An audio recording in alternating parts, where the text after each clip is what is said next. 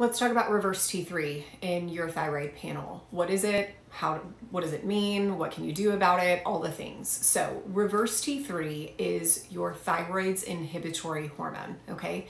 I'm gonna give you an analogy with my hands. Free T3 is your active hormone. This is what binds to receptors and stimulates your energy, your metabolism, your cognition, your mood, your libido, your hair, your skin, all the things. Reverse T3 is shaped just like T3, but in reverse. It's a mirror image, and what that allows it to do is actually bind in the same landing spot as your free T3.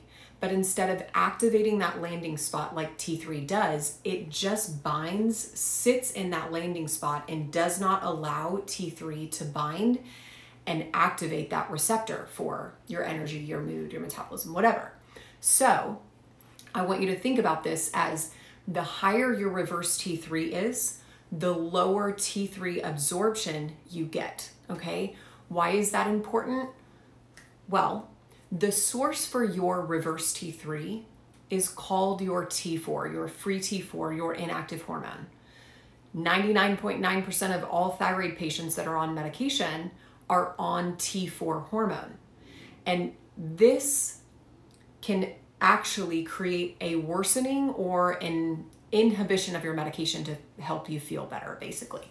Your inactive hormone, your T4, can dump to your inhibitory hormone, and often it does. And a lot of people are over-medicated on T4, thinking that it will get them better and better, when in fact they actually don't get better, they get worse. Symptoms of elevated reverse T3 mimic hypothyroidism. There's one differentiation that can happen, but it's fatigue and brain fog and weight gain and dry skin and low libido and hair loss and hair shedding of the outer portion of your eyebrows, all of that, okay? What can happen with reverse T3 that you can attribute specifically to that and not simply hypothyroid symptoms is your body pushes up reverse T3 when it wants you to recover. So when you're sick, you're tired, you're inflamed, you didn't sleep, you're pregnant, you're breastfeeding, it drives up your reverse T3. Why? Because that makes you lay down, rest, and recover, okay? So that you can get better again.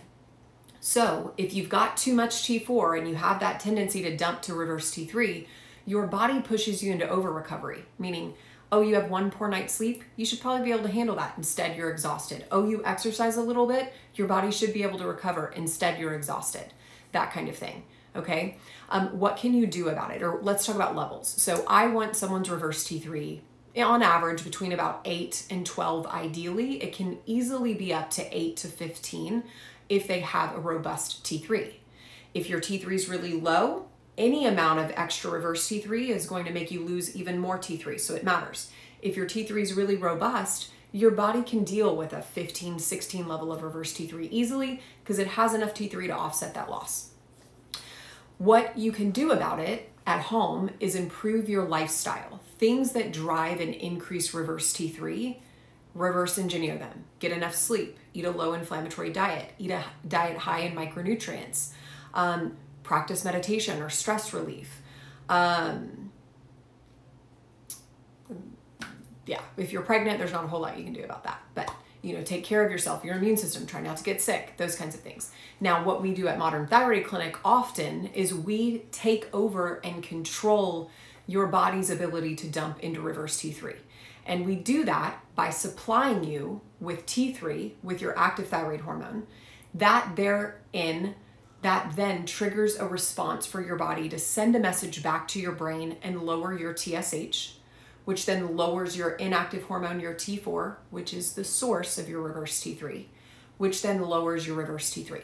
So we are able to manually override your body's predisposition for overdumping into reverse T3 and creating balance that way. I hope that makes sense. I know that's a lot. Glad you bared with me.